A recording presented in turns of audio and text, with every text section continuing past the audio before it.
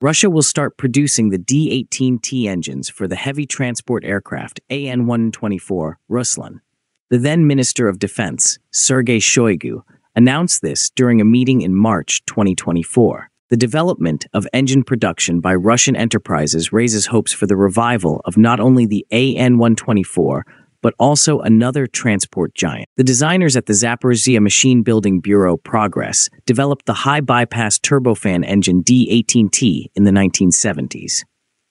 The Zaporizhzhia Engine Building Plant, a part of Motorsich, began mass-producing it in 1985. After the collapse of the Soviet Union and the breakdown of cooperation with Russia, producing these engines became economically unviable. After Kiev refused to continue mutually beneficial cooperation with the Russian side, Ukrainian aircraft industry enterprises began to face serious problems with selling their products, writes Newsland. The lack of new engines has halted the production of the An-124 since 2004. In fact, Russia could have continued assembling the aircraft, but the destruction of D-18T production due to criminal negligence prevented this possibility for many years.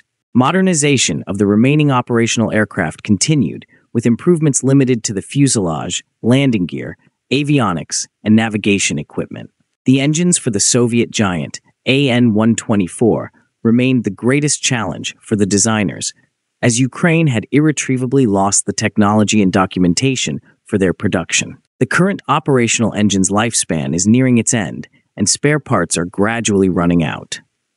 Some of the An-124 aircraft produced have been in storage for a long time, likely due to engine issues.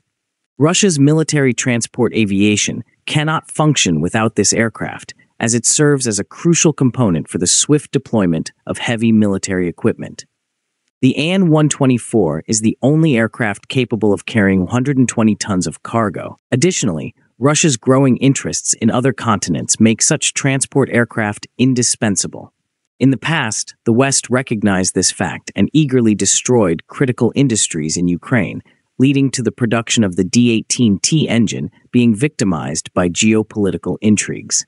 Now it's time to correct this critical mistake of the 1990s. For some time, the Ulyanovsk Engine Industrial Association, UZGA, has been mastering the production of components for the existing engines to keep them in satisfactory condition. However, this is insufficient, as the engine lifespan is coming to an end. New engines are required. Among the available options, the Ministry of Defense chose to revive the D-18T engine. Most likely, the D-18T will undergo significant modernization, as with other power plants that Russia has resumed producing on its own. Modern engines based on the old Soviet turbofan, enhanced by 40 years of experience in designing and operating similar engines, will equip both the flying Ruslans and new aircraft. The D-18T is currently undergoing deep modernization.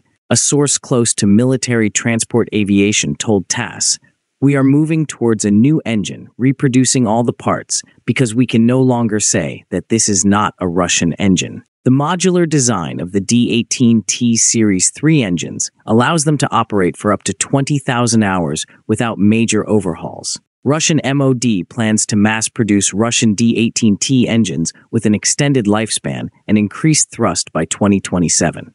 UZGA, whose specialists have extensive experience working with these engines, is likely to produce them. Over the years, the plant has repaired 49 D-18T engines, extending the operational lifespan of the An-124 from 20 to 45 years. Today, 11 Ruslans are part of the aerospace forces, 11 belong to Volga-Dnepr, and 8 are with the 224th Flight Unit, a subsidiary of the Ministry of Defense. The Ulyanovsk plant Aviastar SP started preliminary work to resume An-124 production in Russia in October 2023, according to TASS. Russia now has the opportunity to resume production of another super heavy aircraft, equipped with 6 similar engines, thanks to the revival of the D-18T. This is the ill-fated and destroyed Ukrainian An-225 Mriya. It is likely that Russia still possesses the design documentation for the aircraft, although there is currently no demand for such an airliner. However, as for the future, we cannot say for sure. Now, do you think Russia should work on the PD-35 engine as a priority to make An-124 more efficient? Please let us know in the comments. Please like, subscribe, and share this video. Also, please join our memberships to encourage us.